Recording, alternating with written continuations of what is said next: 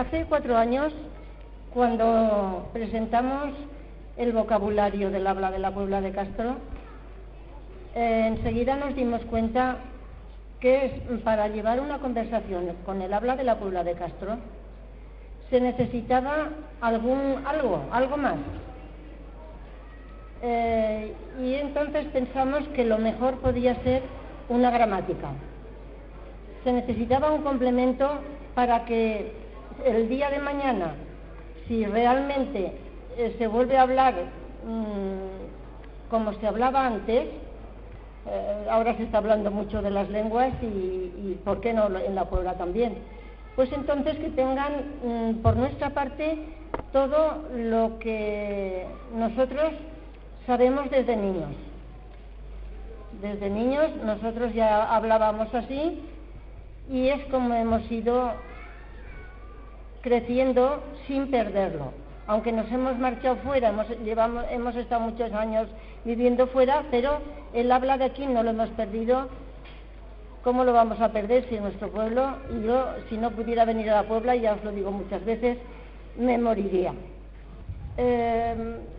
Ahora ya tenemos aquí esta pequeña gramática, que es nuestro pequeño gran sueño y que ya lo tenéis a vuestra disposición. Gracias a todos por venir.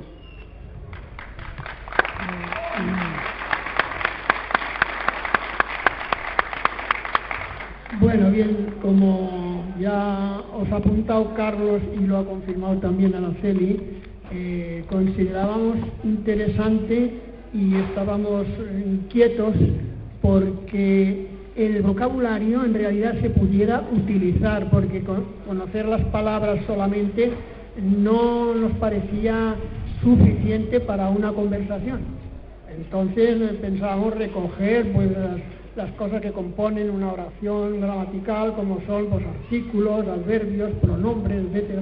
Y es lo que hemos recogido en la gramática, verbos, que hay algunos también, lo que hemos recogido aquí para que podamos intentar pues llevar adelante y seguir hablando nuestra lengua, que es una lengua que tiene muchas características de ser propia, Es decir, sí que en los pueblos de alrededor también se habla casi parecido, pero no hay muchas palabras que son solo de la Puebla.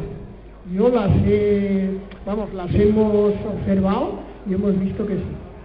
Bien, características especiales de la lengua de la Puebla de Castro, como os decía, las hay, existen. Por ejemplo, una de las más destacadas, y que esto se conoce incluso en organismos oficiales, es que el infinitivo de los verbos pierde la R en todos los casos. Aquí no se dice nunca comer, sino comer, traballar, traballar, descansar, descansar, y así en todos los infinitivos de los verbos desaparece la R.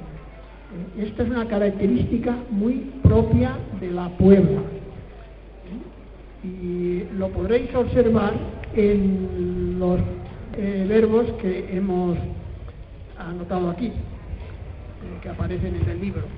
Otra característica de la lengua de la Puebla de Castro, y que yo no lo he observado en muchos otros pueblos, quizás en alguno, es el pronombre en. Si os dais cuenta, cuando pretendemos estar hablando de una cosa y casi nunca al hablar de esa cosa repetimos la cosa, sino que, por ejemplo, vosotros tened este año de olivas, pues nosotros entenen o no entenen, pero nosotros nunca decimos entenen de olivas, sino que el pronombre en sustituye en la mayoría de los casos al nombre, y es otra característica muy propia de la lengua de la Puebla de Castro. Además, en la lengua, nosotros que hemos averiguado alguna cosita, nos hemos dado cuenta de que aparecen palabras que vienen prácticamente de toda la franja cantábrica, es decir, desde Galicia hasta Gerona hay cantidades de palabras que aparecen en la lengua de la Puebla de Castro. Y claro, también se ha ido formando así. Y también del Ampurdá, o sea, y del Pirineo francés, hay palabras que han quedado aquí, bueno, se han quedado pues como típicas y acomodadas aquí, ¿no? Bueno, ya sabéis que en la Vitolosa y en la Peña del Calvario aparecen ruinas de ciudad romana, la Vitolosa, y de una ciudad musulmana, que están descubriendo ahora en la Peña del Calvario. En un momento dado, cuando fueron desapareciendo estas culturas, fueron dejando palabras de unos y de otros, que con ellas luego se formaron algunas que quedaron, como diríamos, propiedad de la Puebla de Castro, es decir, palabras que a lo mejor, y esto decís, en la Puebla decís así, pues aquí no decís así. Bueno, pues porque son palabras que han procedido, como os he dicho, o de la zona cantábrica o de esta confusión de las palabras árabes y musulmanas.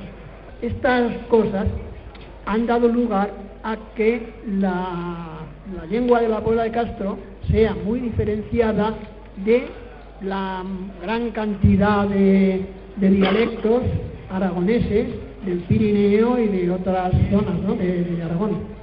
Como veréis, van unos verbos también que son simplemente como una señal de la posibilidad que se tiene de componer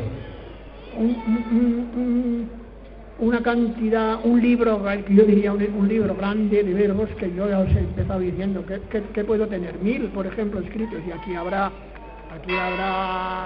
20 o 30.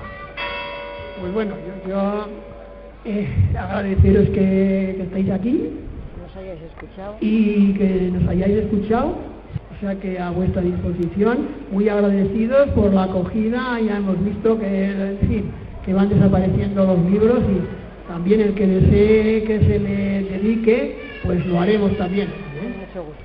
Muchas gracias y nada más. Que os guste y que os interese.